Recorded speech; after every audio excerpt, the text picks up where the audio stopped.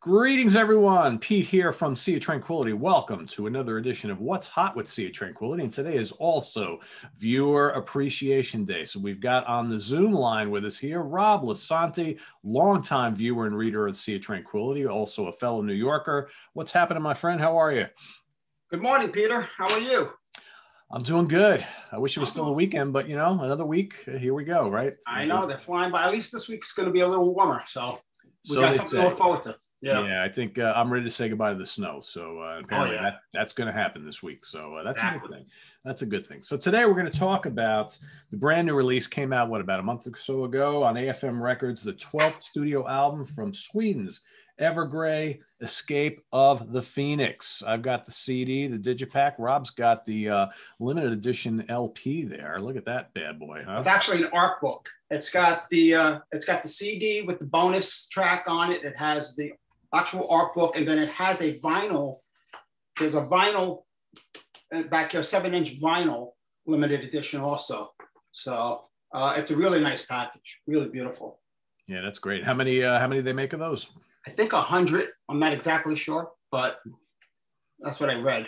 Get them while they're hot, people. If you don't have one and you want one, you better act now, because if you wait a couple minutes, that might be gone. So I actually think they're sold out, to be honest. Yeah, that's not surprising. With 100, I could have sworn I saw Tom write that in one of the posts that he had.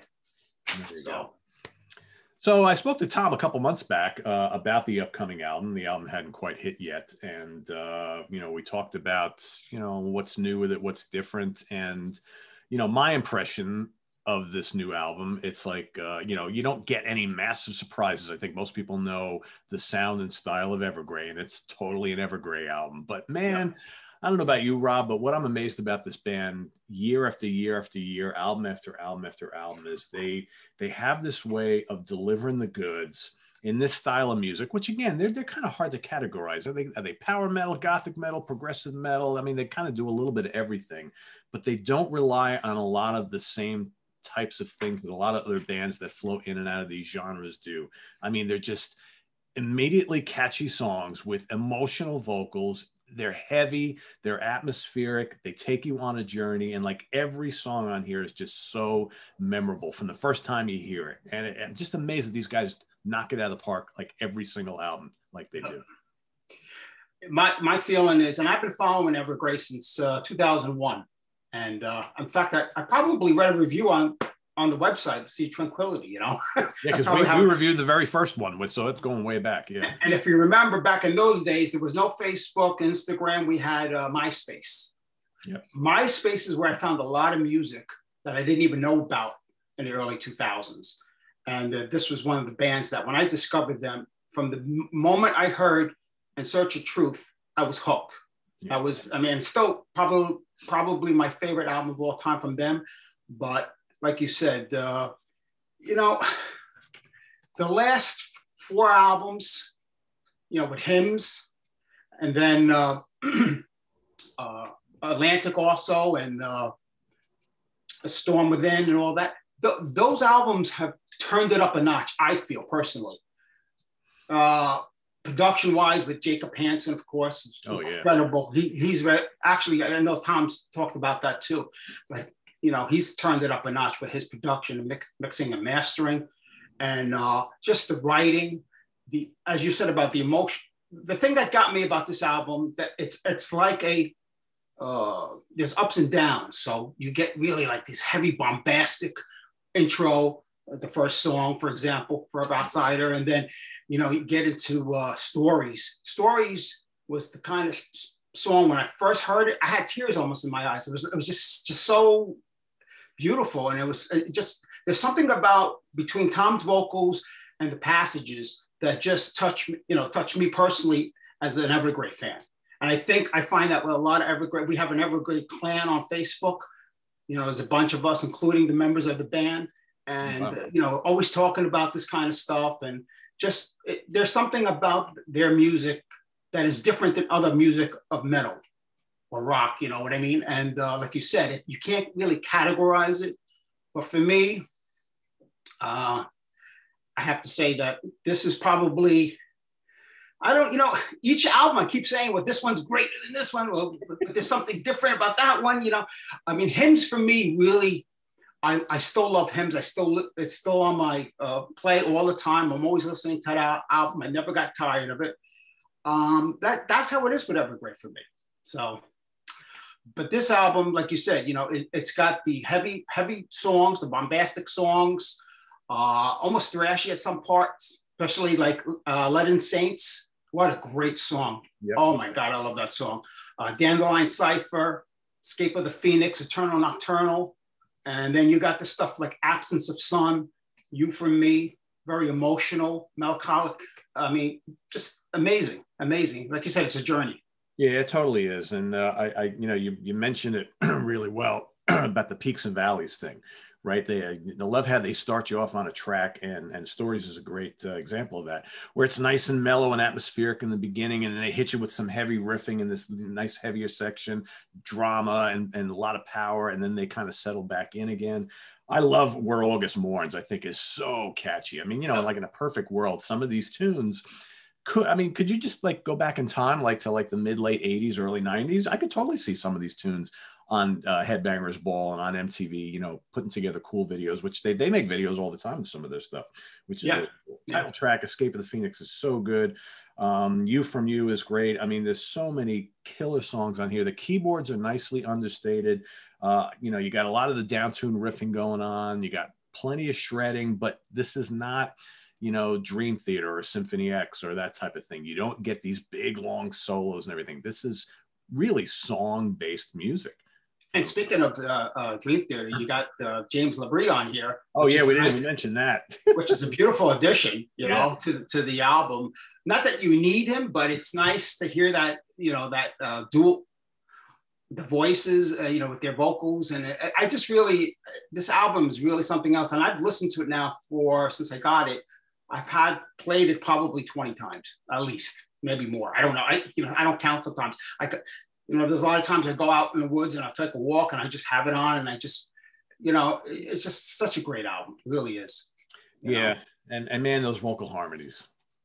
I told Tom himself, I said, you've got one of the most unique voices in all of metal. And it's the voice that you hear it and it hits you right here.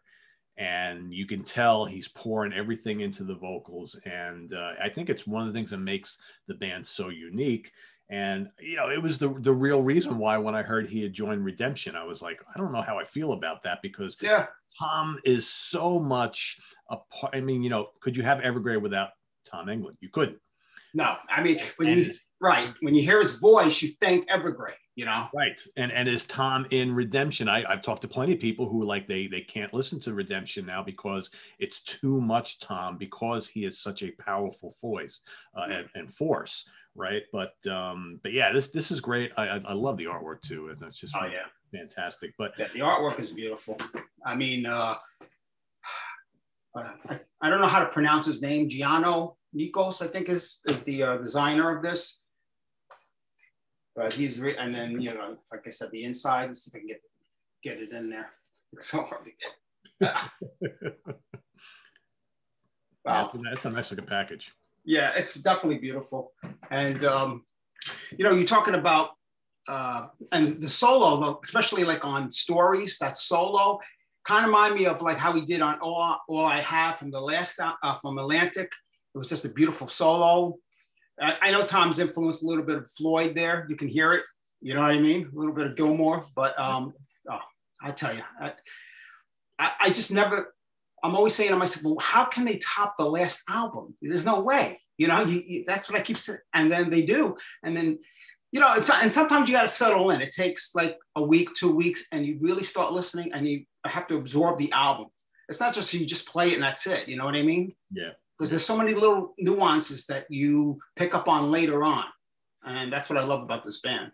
Yeah, exactly. And they've been on, you mentioned it before, they've been on quite a roll. For me, I think and I know a lot of people really like the album. For me, it's their weakest album is Monday Morning Apocalypse. I think, they were going for a more streamlined, accessible sound. And I totally get that. But it's almost like they learned a lesson from that. And like every album they put out since then has been absolutely killer.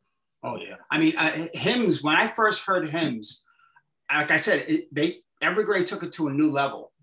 And like I said, production wise, video wise, it's still one of my favorite videos, King of Errors. I mean, this band is just on a roll. They're on a great roll. And, you know, I'm always trying to tell people about them. You know, some people get into them, some don't. I have a few friends that are really into them too. I've seen them, I've only got to see them 2 times.